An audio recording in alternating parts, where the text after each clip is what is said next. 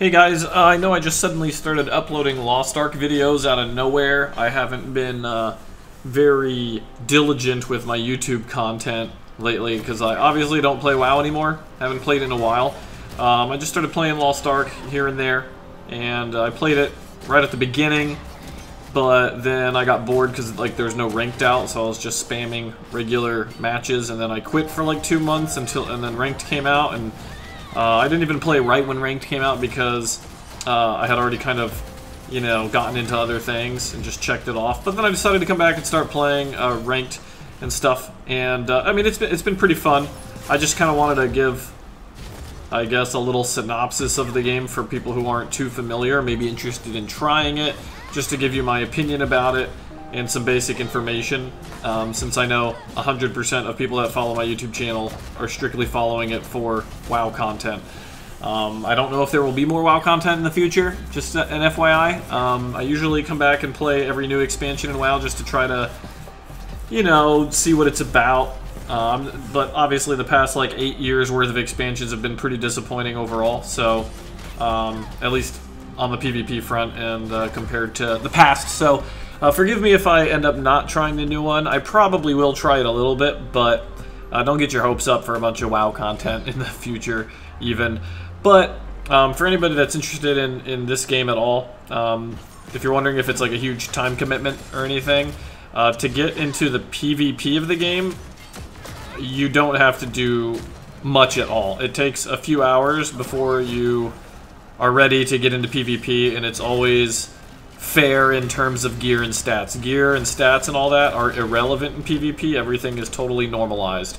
So you do not have to grind. You don't have to keep up with any PvE stuff. You don't have to touch any PvE. You can basically quest, like do the first quest and like leveling bullshit at the beginning for like, I don't know, 3 hours tops, I'd say. Once you get to the first like main city in the quest line, then you can pretty much queue up for PvP, even at like level 26 or 27. So there's no commitment whatsoever. You can just level for a few hours and then do nothing but PvP for the rest of your time in Lost Ark. So for those of you who are interested in that, you know, people that probably work a lot, have families, whatever, and you just want to get some PvP without having to do tons of grinding, it's a pretty good option. I will say though, the PvP in this game, although can be very gratifying, it can also be incredibly frustrating at the same time. But most good games have a very like high, low kind of dynamic. You know, like when you're winning and you're owning, it feels amazing, but when you're on the losing side of it, it feels horrendous. Kind of like League of Legends, you know? Like League of Legends feels so good when you're getting fed and you're popping off and carrying.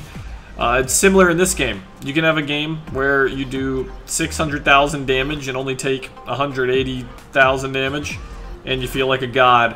And then the next game, flip those numbers because you know, the match was just so one-sided that you just got bullied the whole time, 2v1 and 3v1 and crap like that. So it has high highs and low lows, but I think that in general is what makes a game good overall.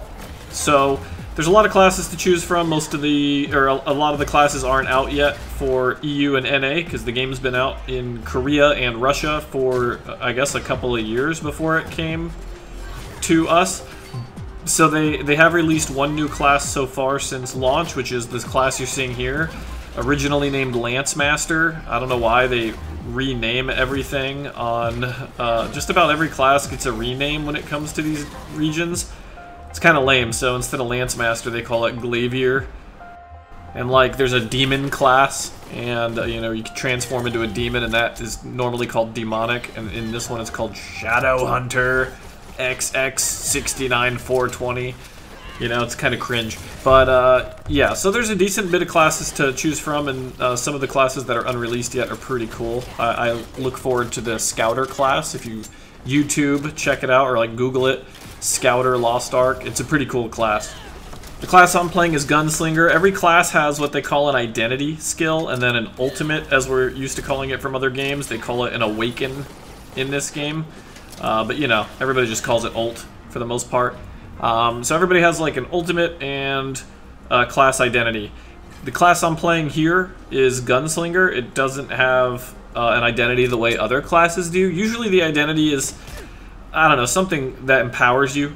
Like the Shadowhunter class can fill it up from doing damage and stuff throughout a match, and once it's full, you can transform into a demon, and you get different abilities temporarily.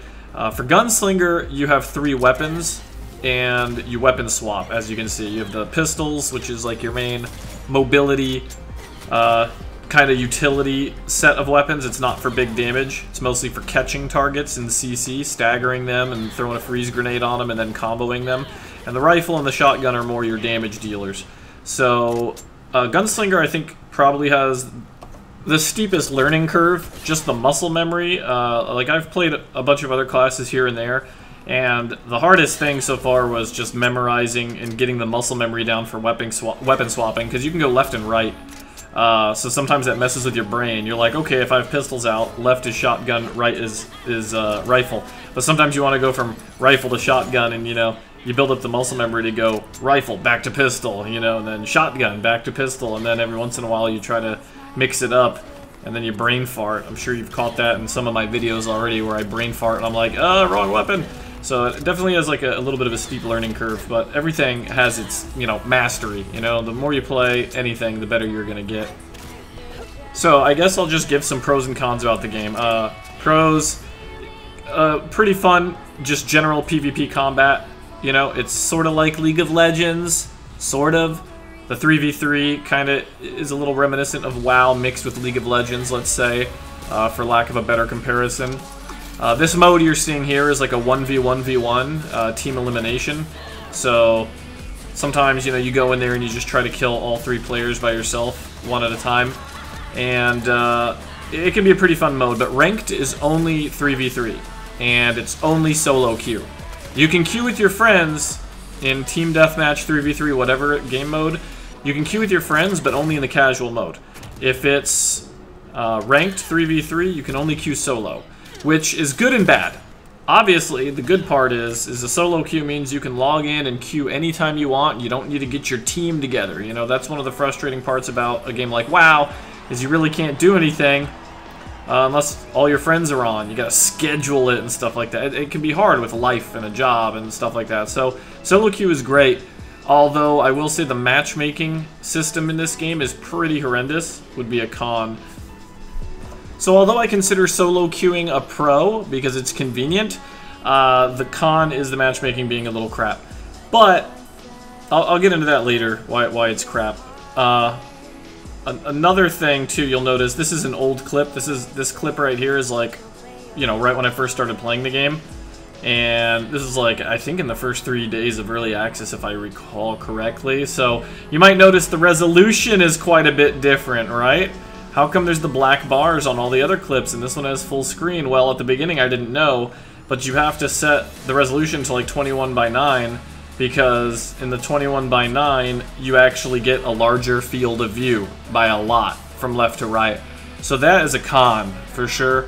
You get used to it, but I find it annoying because, I mean, who has like an ultra-wide monitor, right? Not a whole lot of people, I wouldn't think. It honestly seems like it would be miserable to have such a large screen. Like, do I gotta turn my freaking head just to see both sides? So you pretty much have to play in the 21:9 resolution, otherwise you're missing a lot of field of vision, which is obviously kind of a big deal, because if you can see your enemy and they can't see you, that's quite an advantage. Now, even if everybody plays in 21:9, people's camera angles are different. Each team has a different camera angle, which is super weird. So my left to right width, you know, in like field of view is different from the enemy's left to right. So it's kind of hard to tell if an enemy can even see you or not. If somebody's far to my left or right and I can see them all the way at max range on my screen, I don't even know if they can see me usually. There's probably a way to learn it and figure out, you know, exactly how mirrored the views are, but I don't really bother with that, you know, trying to figure that out. I just play the game. But yeah, so you have to adjust the monitor and get used to the black bars on the side of your screen and things being a little bit smaller. You get used to it pretty quick. I was pretty pissed when I realized everyone in my Twitch chat was, you know, explaining it to me and saying how it's, you get like 33% or 31% more field of view if you set it to 21:9. So not gonna lie, I was pretty upset about that right off the bat. I was like, I don't like change, you know, I like my full screen everything, but I got used to it, so it's fine. But I still think it's a con because it's slightly annoying. So, back to the matchmaking. Solo queue is nice because, again, you don't have to worry about metas, you know, too much. I mean, metas sort of still exist with, like, which classes are popular. Some classes are just weaker than others, obviously. But it is nice that there's not a strict meta, you know? Like, it's not like World of Warcraft where RMP is 50% of the queues whenever you queue at a certain rating, you know? You're not going to see these pre-made teams. It's going to be mixing and matching. Now, that being said, the downside to the matchmaking in this game, overall I think solo queue is a reasonable system, you know, because eventually, you know, if you're good enough, you're going to even out at a certain rating, right? Like, sure, there's plenty of games where, well, you can't choose your comp, you can't choose your teammates. Yes, you are going to queue up and get an unlucky comp, an unlucky matchup, you know, you're going to fight, you know, a very specifically good comp versus your mismatched, weird, garbage comp. And that happens sometimes, but that's just like League of Legends or any really solo queue game that isn't, you know, like an FPS where you can't just like ace the entire team by yourself easily. So there is frustration in that, and then I'd say the more frustrating part is apparently, from what I've read, the way the matchmaker works is, and I don't know, I haven't confirmed if this is entirely true, but it kind of seems like it is. Apparently queues pop in intervals of like a minute and 40 seconds. It doesn't like have a random amount of time where it tries to find the best matchup based on MMR. It just pops every minute and 40 seconds, and it's going to take whatever the best matchup it can find at that moment. So you get some really weird games where you have like a 2800 player on your team, a 2300 player, and then a 1400 rated player. And sometimes that 1400 rated player is like smurfing on like a new account or a different region or something, and so sometimes you get lucky in that regard. But yeah, you get some really weird matchups sometimes, and it can be very frustrating. So I'd say the biggest complaint that everybody that plays ranked in this game has is the matchmaking system. But it being solo queue and you not having to worry about like a strict meta where everybody's playing the same compositions, you know, the solo queue system's good, but the matchmaking system could definitely use some tweaks. Another con I would say is that there are definitely some hackers. This game here, the enemy gunslinger, is swiftness hacking. There's a hack where, so your stats are kind of preset. I mean, you can choose your stats in PvP in your little PvP template, but pretty much everybody runs 750 swiftness, which is the max, and then you put 250 points elsewhere. So there is a hack where you can greatly exceed that 750 swiftness cap, and this gunslinger on the enemy team is doing that. He's like super cracked out. I didn't notice it the first time I fought him. I thought he was like lagging or something. But yeah, there's definitely some hackers in this game. Their easy anti-cheat system is, you know, like every other anti-cheat system, it just doesn't do anything. So it's not like a huge epidemic of hackers, though. There's not like a trillion hackers. You don't see them every day you queue or anything like that. I've probably seen 5 or 6 total. Maybe some I didn't recognize. Sometimes it's hard to tell. Sometimes there is swiftness hacking in a very subtle way. You know, instead of having 750 cap, they have like 1,000. And it's like not a massive difference, but I mean, swiftness is a pretty important stat. So even juicing it a little bit is pretty huge. I mean, there's some buffs that you can get in PvP in this game. A couple of classes will give you a swiftness buff and make it like all your attack speeds and everything faster. It's very noticeable when you get like a swiftness buff. You're like, holy shit, I'm cracked out. You feel like you're cheating when you get it. So people who just hack and get that all the time, even if it's more subtle, it's a pretty big advantage. So I've probably not noticed some people hacking. Like this gunslinger here, I didn't notice he was hacking until my teammate pointed it out. So that's frustrating, but it's not like, you know, it's not new to gaming. Every game has their cheaters, you know? Like, I mean, shoot, in World of Warcraft, Warlords of Draenor, it was like literally standard for RBGers to be kickbotting and crap like that. Like, it was normal for anybody above like 1900. Literally, if you applied for an RBG group in Warlords of Draenor, they would ask you if you are botting straight up, and if you weren't botting, they wouldn't invite you. It's disgusting. So it's not that bad in this game so far. But yeah, if you like League of Legends style, you know, isometric view kind of PvP, decision-making, skill shots, stuff like that, but you also like 3v3 arena combat still, you know, then I'd suggest checking the game out. It's very low commitment. Literally, you make your account or whatever, and then you create a character, you level for like 2 to 3 hours, and then you can basically just queue PvP forever and not have to do anything. I don't really do the PvE. Every once in a while, if I'm bored, I feel like mowing down waves of monsters, I'll do a couple of the basic PvE things. But overall, I don't really give a crap about PvE or my gear score or anything like that. There's also a way to boost other characters to max level.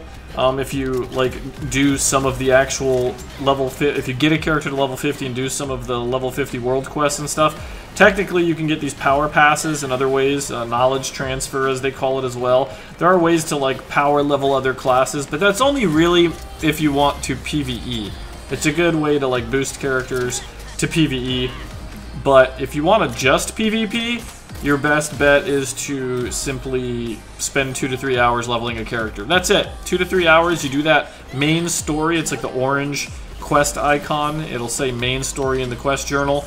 You just do that until you get to the first Luneterra Castle or whatever it's called. And once you get there, in a couple hours, you can pretty much just do nothing but queue up PvP forever, if that's what you want to do. Somebody commented on one of my more recent videos, and he said, nobody cares about pay-to-win Lost Ark. Just for the record, there is no pay-to-win in PvP. There is some pay-to-win shit. I mean, it's more like paying for convenience, I guess.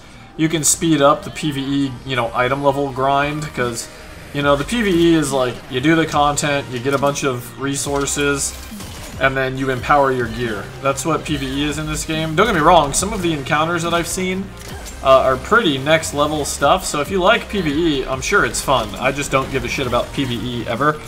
But just so you're aware, if you're worried about it, there is no pay to win in PvP whatsoever. Nothing in PvE, none of your gear, nothing. You can go into PvP basically naked, although don't unequip your weapon because then you can't use abilities. But you can go in naked with just a weapon on, and your stats are exactly the same as everybody else's. So there is zero imbalance in PvP in terms of gear or how much you PvE. There's definitely some imbalances in terms of class power, but, you know, that's kind of expected. I would say the only remotely possible limiting factor when it comes to PvP is to use your awakening ability or your ultimate, whatever you want to call it. You get to use it one time per arena match. One single time everybody gets to use their awakening, right? They're somewhat powerful. They're not like super insane or anything, but they can be pretty impactful if you know, catch 2 or 3 people in it at the right time. The only limiting factor though is that to use the awakening, it requires a reagent. It's some sort of crystal. I forgot what it's called, like a Chaos Abyss crystal or some shit. And those cost 250 silver. Now 250 silver is not a lot. I basically do almost zero PvE besides, you know, just a little bullshit here and there. But I've got millions of silver because you get login bonuses, like a daily login bonus, and sometimes the login bonus is 300,000 silver. So I haven't had any problem with silver, but if you have a bunch of alts, you're just really into the game and you want to try a whole bunch of classes and you want to stock up on the awakening shards on every class, I could imagine that you could run out if you're spamming games. If you're playing like 8+ hours a day just spamming games and you just made your account and you haven't gotten all those login bonuses over time to get a bunch of silver and you're not doing PvE, you might run into a problem with being able to use your awakening. Again, it hasn't been a problem for me, it's just something that might be at the beginning. But once you play long enough and you get all those free silver, you know, chunks from the game itself, it shouldn't really be a problem. If you're curious what Gunslinger Awaken is, everybody has 2 Awakens, but this is the one I'm using right here. Boom. Projectile hits somebody and then does a big explosion. Kind of reminds me of Graves from League of Legends. It'll eventually explode on its own if it travels far enough, but it'll basically explode on impact and spread. So, but yeah, I find it weird that they require you to have a reagent at all. It's not really expensive, and it hasn't really been a problem, like I said, but I don't know why they require anything at all. It's like the only thing that you require outside of Arena for PvP. Seems like a bit of an oversight, but pretty minor. Anyway, guys, I just wanted to make this video to kind of inform you if you were interested, wondering why I'm just randomly uploading a bunch of arena clips from this game. So if you were curious, like I said, it's really non-committal. You don't have to commit a lot of time or do a bunch of PvE or anything. You level for a few hours and then dive right into PvP on an even playing field. So if you're interested, give it a shot. Not a big commitment. Anyway, thanks for watching my crap, as always, guys. Appreciate ya. Peace out.